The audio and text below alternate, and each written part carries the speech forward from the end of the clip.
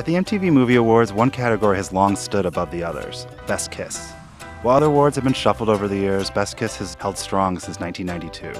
Early winners were sweet and uncontroversial: My Girl, Untamed Heart, and the like. But by 1998, when I was 11, I saw something on the show I didn't expect, especially not sitting on the couch next to my parents.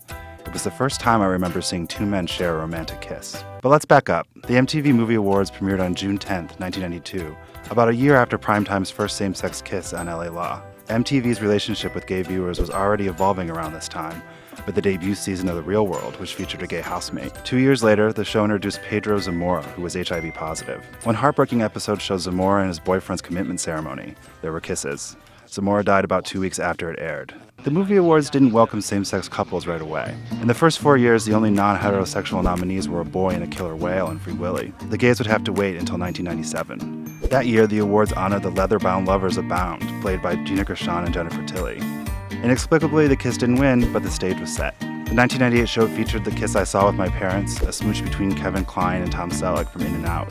It led me to see the movie about a teacher who slowly realizes he's gay. Are you really gay?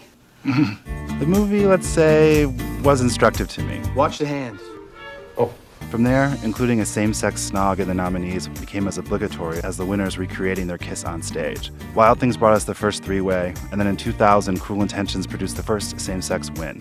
When Buffy swapped spit with another woman on basic cable, MTV had passed the point of no return. There would be straight guys kissing, more threesomes, and Marvel superheroines kissing other women. Even when Twilight began its 4-year string of wins, Robert Pattinson didn't just go in for a kiss with co-winner Kristen Stewart. He had his eyes on another co-star.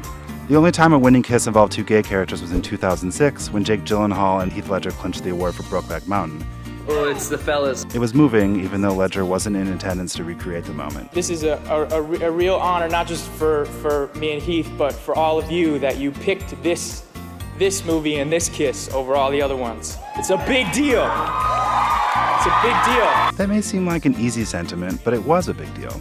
And so was the category's longtime embrace of same-sex kisses. Sure, they were included to boost the ratings as much as to make a point, but there was still huge symbolic power in bringing these images to a flashy national stage, especially one favored by young people. And so when the awards air on